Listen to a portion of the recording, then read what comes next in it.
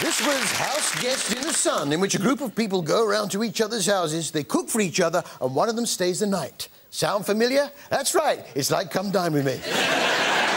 Oh, come everyone's copying Come Dine With Me. Jeff was a little critical of Jane's gaffe, especially her bathroom arrangements. The toilet roll was put on the wrong way around. The first sheet of paper should be on the outside, and one pulls... I can't have it against the wall. That's not right. Call me an old fogey. Yeah, I think he's absolutely right. See, what I had to do with my toilet roll is fold it into a point like that. OK? And then just fold it up across like that. And then that bit goes across to meet that bit there. And then that folds out into like that. Yeah. Yes. Open that up, a bit like Come Dine With Me. Yeah, it just gives you something to do whilst you're sitting there.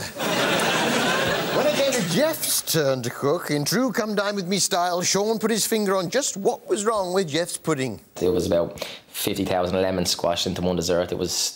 It tasted more lemony than a lemon if you bit a lemon would taste. More lemony than a lemon. Not exactly Michael Winner, is he?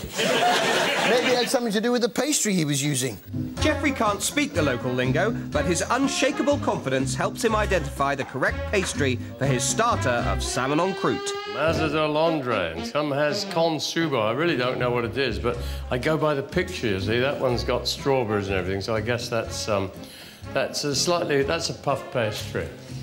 That's a puff pastry, and then they have another one.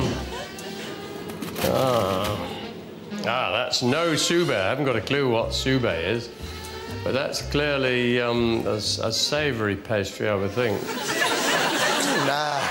Ahora me gusta el hojaldre, pero al mismo tiempo me gusta la pastelería salada.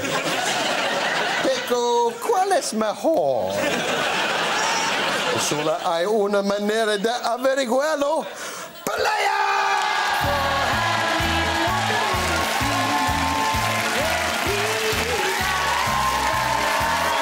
Nos vemos